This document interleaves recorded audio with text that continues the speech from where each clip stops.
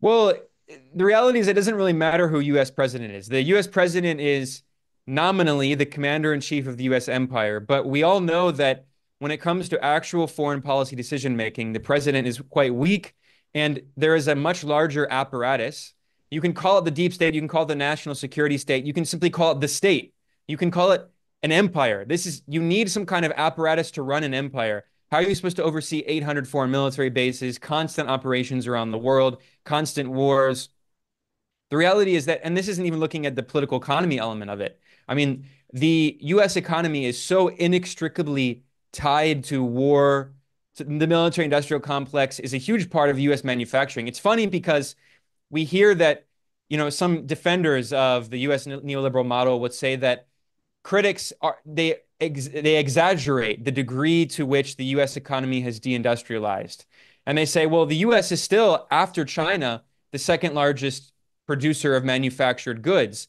But in reality, when you look at US industry, a huge part of that is the military industry. So it's, I mean, the reality, and of course, we know that military contractors fund politicians from both parties. They have very significant influence. The whole lobby argument, especially like the Israel lobby, I do not find very convincing. Because the reality is that people say, well, AIPAC funds politicians, but that's how the U.S. political system functions. It's not just Israel.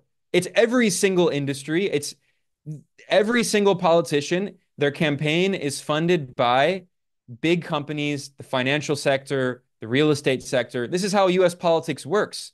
It's not like Israel is some exception to that. And because the US is not a democracy, we all know that, of course, bourgeois democracies everywhere are not real democracies, but especially in the case of the US, it is capital that determines how all these decisions are made. It's so clear in the US election right now between Trump and Kamala. So uh, basically, if you really want to simplify it, BlackRock is linked to the Democratic Party, the biggest asset manager in the world, and Blackstone is funding Donald Trump's campaign.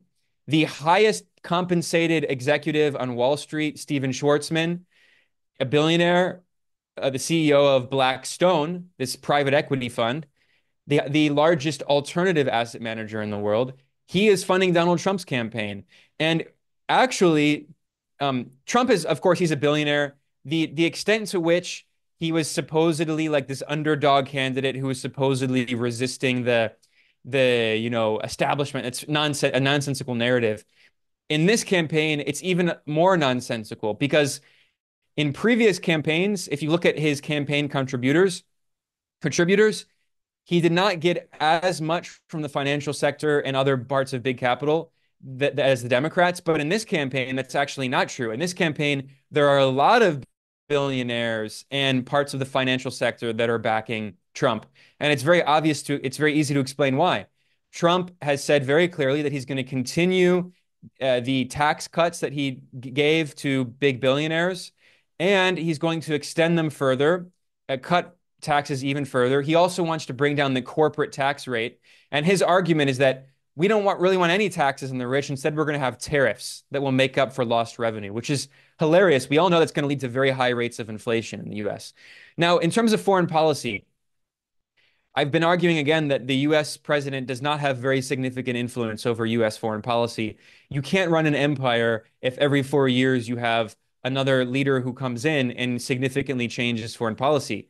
Again, the foreign policy apparatus oversees that, which is a massive apparatus involving many thousands of people in the State Department, in the Defense Department, especially the Pentagon. I mean, the Pentagon does not change all of senior I mean, well, there are a few top members of the Defense Department that are appointments, but the vast majority of the Defense Department, the vast majority of the State Department as well, continue regardless of who the US president is. Now let's look at the policies that they're proposing.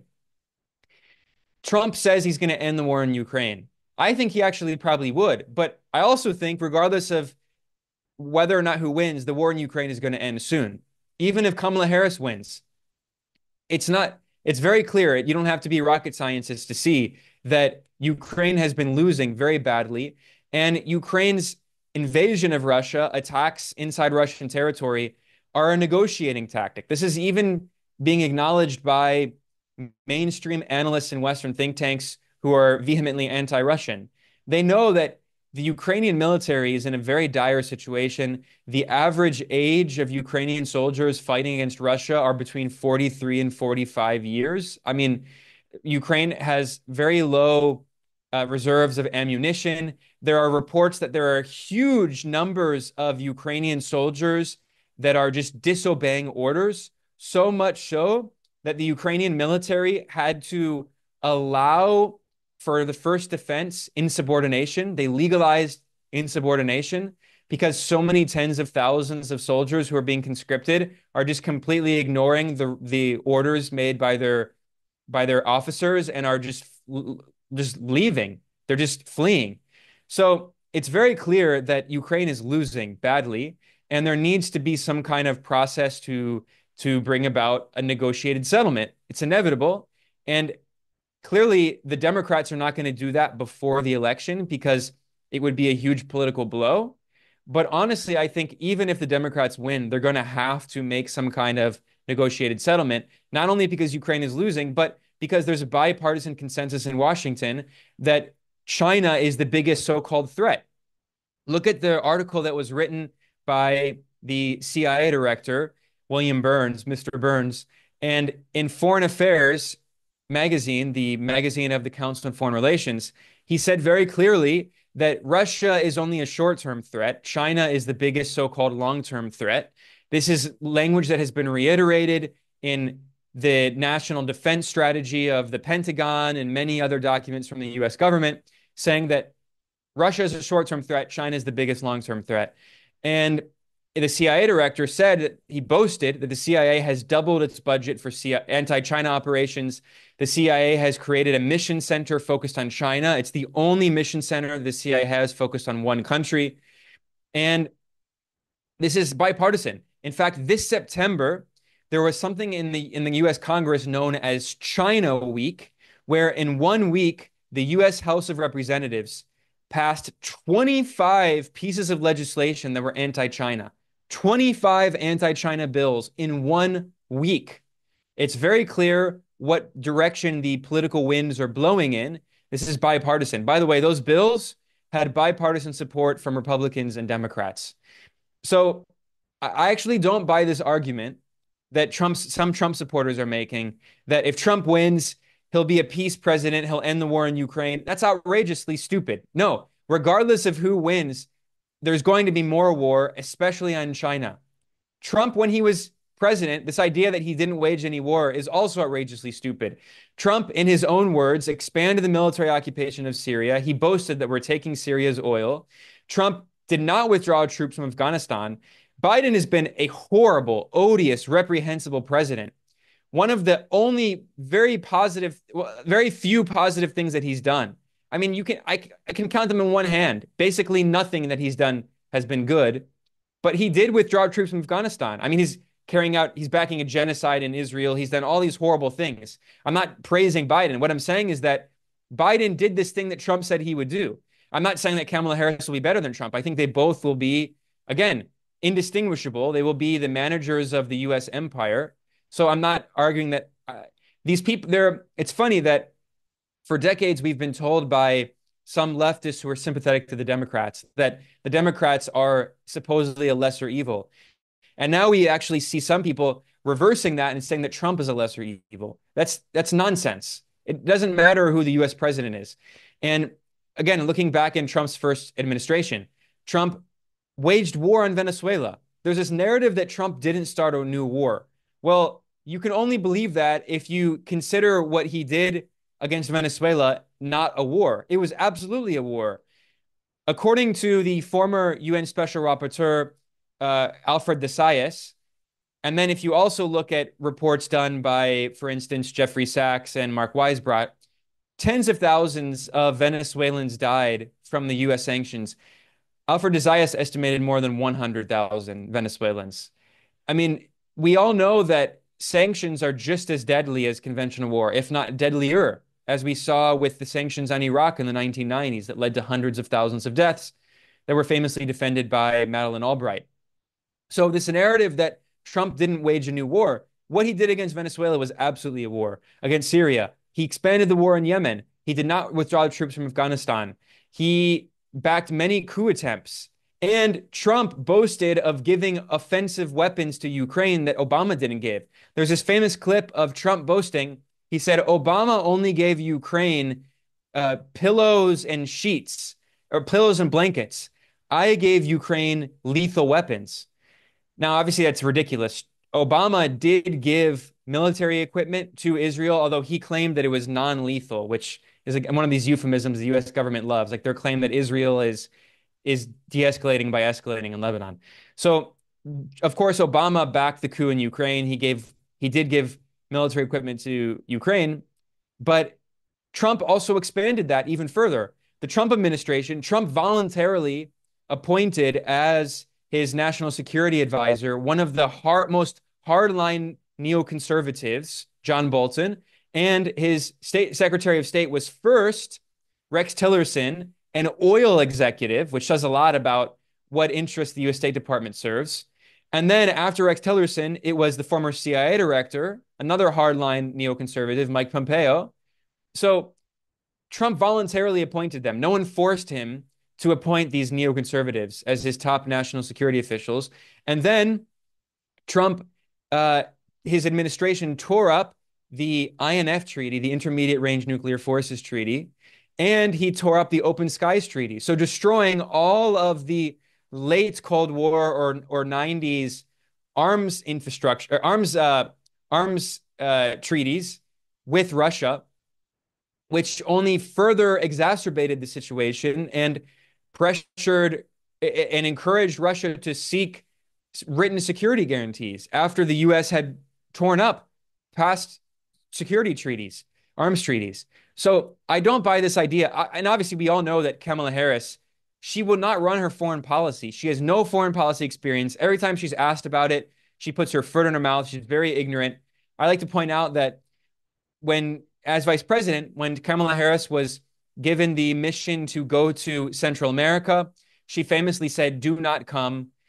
She insulted everyone she spoke with in Central America. And then when she went to Vietnam, she insulted her Vietnamese hosts by laying a wreath at the site where war criminal John McCain was shot down, when during the Vietnam War, John McCain was bombing Vietnamese light bulb factories. And so she has no foreign policy experience. If you look at the people that Kamala has around her as her foreign policy advisors, they're from the same coterie of think tanks in Washington who all support the same policies. So no, I don't buy this idea that U.S. foreign policy will be any different. If you read anything from a mainstream think tank in Washington, from the Rand Corporation, it's all clear that the U.S. is focused on the new Cold War on China, moving more forces to East Asia, expanding the network of U.S. military bases in East Asia. The U.S. has done this by creating 4 new military bases in the Philippines, and the new leader of the Philippines, who's the son of the former, U.S.-backed dictator Marcos, he is greatly deepening his country's relations with the U.S. We see that in Japan and South Korea, they're solidifying their military partnership with the U.S., talking about expanding NATO into the Pacific region. I mean, of course, there are a few outliers here, which is like, India, a major outlier. Vietnam, although I actually think Vietnam's policy is very clear of non-alignment. They're not going to get involved. Indonesia maybe could be one of these countries that goes either way, although Indonesia is leaning much more toward China. But the reality is that regardless of who wins, foreign policy will be basically the same. What I think actually could be a little different is economic policy. That is actually usually in presidential elections, basically 95% of policies will be exactly the same. The only differences really are economic policy around the margins. Maybe like they'll change like the amount they tax the rich by 2 or 3%. And maybe obviously cultural policy, things like abortion, which is obviously very important. I'm not saying that's insignificant. But in this election, actually, one area that is quite different is the issue of tariffs. If Trump wins, I think he is serious about massively expanding tariffs. Clearly, the Biden administration and the Democrats are not opposed to tariffs, but they only are using targeted tariffs against specific Chinese technologies, electric vehicles, semiconductors, quantum computing parts with export restrictions. Also, of course, solar panels, um, critical minerals. But if Trump comes in, he is very serious about across the board expanding tariffs, not only in China, but in other countries. And he says that he wants blanket tariffs of at least 60% on all Chinese goods, which, by the way, would result in quite high inflation in the US. So, again, foreign policy does not change regardless of who the U.S. president is. It's an infantile view of how U.S. foreign policy operates and is made, and economic policy could be a little different. And Kamala Harris, obviously, I'm not expecting her in any way to tangibly reverse the decades of neoliberal policy. She is talking about maybe having a tax on unrealized capital gains. They may do that, but even if they do that, I don't expect it to be very high. I think it will be mostly symbolic. And I don't think she's going to cut taxes on the rich even further like Trump will. But even then, the majority of their economic policy will probably still be the same.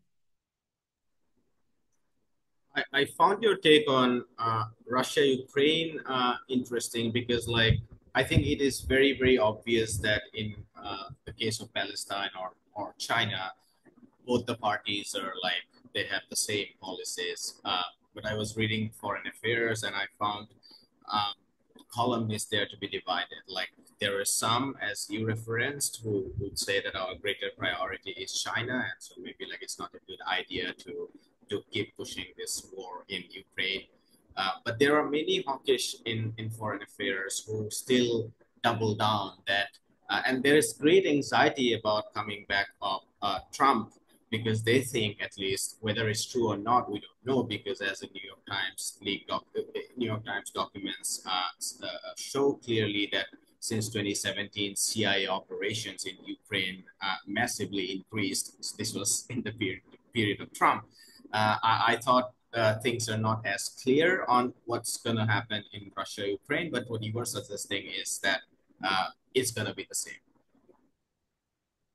Yeah, well, again, you also have to understand the party apparatus. We talked about the national security apparatus. So the fact is that in the Pentagon and the State Department, the vast majority of officials stay the same regardless of administration. It's especially true for the CIA. I mean, we don't even know we don't know the majority of what they do. But in terms of the parties themselves, institutionally, both parties are deeply committed to antagonizing both Russia and China. So Trump does represent a small branch a small faction within the Republicans who are a little more critical of Ukraine. And there's this idea that they love Russia. I mean, I think that's obviously exaggerated. It's not that they love Russia, but they want Russia to, at the very least, not be a US enemy so they can focus on China, or in an ideal scenario, they would like to ally with Russia against China. We know that's never going to happen. The fact that Russia started this new phase of the war is an acknowledgement that they recognize that their economic future, it lies with integration with Eurasia, with China, India, the other major growing economies in Asia. Of course, China is by far Russia's biggest trading partner, and they have in terms of where they specialize, they have economies that go together very well. Of course, Russia has some of the world's largest natural resource reserves of major minerals, of oil, of gas. China is the world's manufacturing superpower, but also Russia does have significant industry, and they can be complementary in certain ways. So, for instance, Russia's military technology is more advanced than that of China, and they've been collaborating. So, uh, obviously, this idea that the Trumpists have that they could ally with Trump against China is cartoonishly absurd. But if you listen to the rhetoric of, for instance, of people like Steve Bannon for years, even before Trump was campaigning for president in 2016, Bannon was saying that China is the Antichrist. China is everything that he and those kind of far right Republicans hate. It's a country, a socialist country led by a communist party. It is atheistic. It is non-white. And they see Russia as capitalist since the overthrow of the Soviet Union, as Christian, as white, as European. But again, that misunderstands the geopolitics and the economics of the situation. But I mean, even actually Henry Kissinger famously had argued for this reverse Kissingerian triangulation strategy of trying to, improve relations with Russia to isolate China.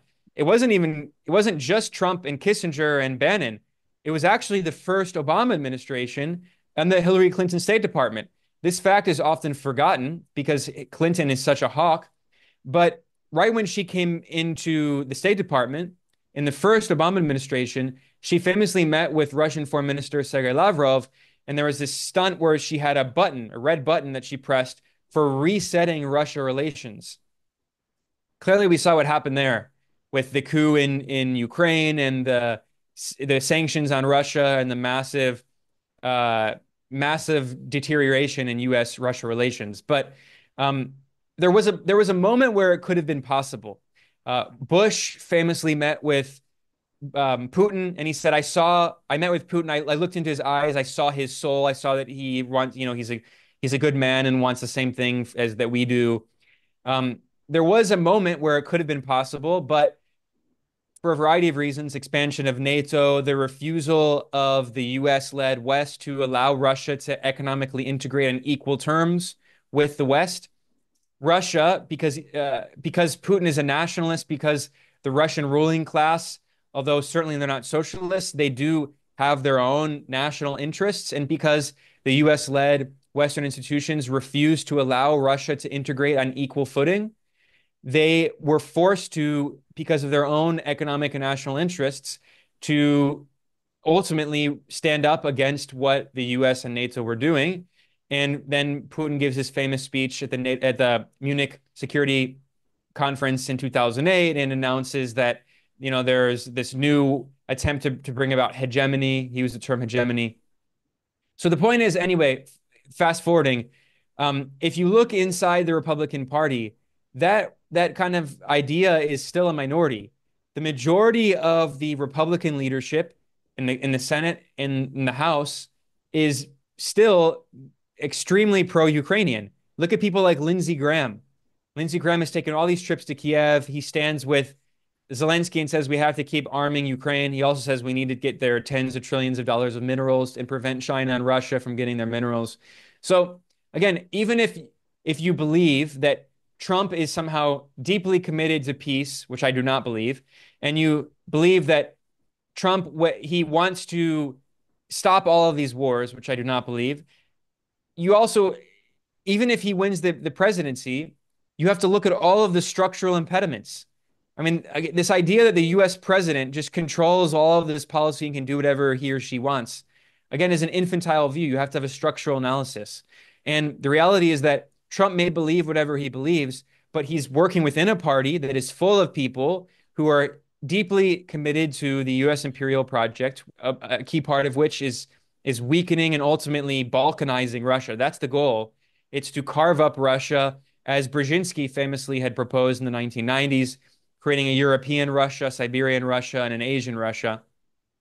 I mean, ultimately, they're institutionally committed to deepening this project of destroying Russia, and that only incentivizes Russia further to deepen its integration with China and Asia as a whole. And one person, even if it's the president, cannot get in the way of that. Talking about empire, democracy, and election, and I want you to be brief on this. I mean, I remember from our last discussion when you were on our show, and this is like an uncharitable reading of what actually you said, just to provoke you a bit more. Um, I'm wondering what's your take or thoughts about the third party, particularly Jill Stein, presidential candidate from the Green Party. Um, uh, are you still completely hopeless about democracy within empire, or do you think someone like Jill Stein can be helpful both for American people and world peace in general? Well, I wouldn't say I'm hopeless about democracy. I'm hopeless about bourgeois democracy, capitalist democracy, which is not democracy. We all know that. I mean, and China has done an important service in trying to rescue the term democracy. There's not only one model of so-called democracy, which is where every 4 years you have people go to the poll to vote for two representatives of billionaire oligarchs who want war around the world. And you have no other options. You have no other contribution to the government, to policy. Policy is made by corporate lobbyists. I mean, that's not democracy. If anyone calls it democracy, I mean, they're fooling themselves. But the reality is that the US system is designed in a way where democracy is basically impossible. So, I mean, I think democracy would be good, an actual real democracy, which can't happen under a capitalist system in which politics is completely controlled by the capitalist class, the ruling class that buy politicians, especially in a system like the US, where with Citizens United, there is no limit on the amount of money that can flood politics. And in the case of a third party, I think I mean, I do agree that we have to use every means that we can to resist this system. And I support anyone on the left running third parties. I think it's important to get your message out there so people can hear that there can potentially be alternatives. But I think we should not fool ourselves and try to tell people you have to vote for Jill Stein because she can win. No, everyone knows that she can't win. The third party can't win. And this is, I mean, if the Green Party actually came close to winning, they would either destroy the Green Party or they would co-opt the Green Party. I mean, this has happened in so many. Look at what happened to Jeremy Corbyn. Just a complete, not just co-optation, a complete sabotage, destruction involving parts of the British security apparatus, intelligence agencies, the media. Um, so I think we should support people to vote third party if they're not going to vote simply as a protest. And it's important to have someone campaigning on a pro-peace platform. Also, the Party for Socialism and Liberation, the PSL, has a very important campaign running with two great candidates, and I think that they can definitely also have a positive impact. They're on the ballot in I think over a dozen states. So I mean, these are protest campaigns. But I don't think in our messaging, I think it's a waste of time to try to convince people. I think it's honestly it's puzzling why you would try to convince people that you should vote because there's a chance that they can win. They know they're not going to win. That's not the point. The point is to run as a protest candidate and to actually have peace as a possibility, to talk about imperialism, to talk about war, to talk about capitalism. Like these are issues that are never mentioned ever. You look at the presidential debates, they have no discussion of war, no discussion. Certainly, they would never mention the word empire, imperialism. They would never mention the word capitalism. So it's important to have those issues on the table. On that note of cynicism about bourgeois democracy and empire, if you could tell It's us not your cynicism, it's realism. I mean, this is, yes. bourgeois democracy is exactly what so-called democracy was in the age of the Greeks, the ancient Greeks. It was democracy only for the slave owners. Now it's democracy only for the stock owners, for the investor class.